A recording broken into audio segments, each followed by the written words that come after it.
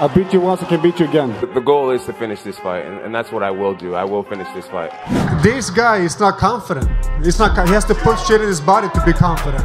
The funniest thing is someone trying to convince me as an undefeated fighter that I'm not confident because of a picogram. Doesn't matter if it's on Rocket Fuel or whatever. I'm gonna beat him anyway on Saturday night. You say the same dry ass shit every fight. And you're not, Shut John. the fuck up. Man, the first time I fought Alexander, I stayed in his punching range.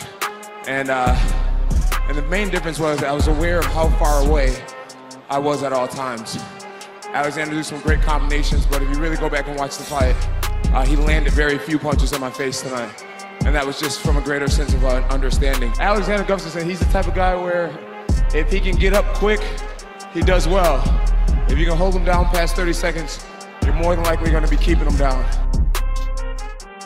I am a bad guy that's trying to be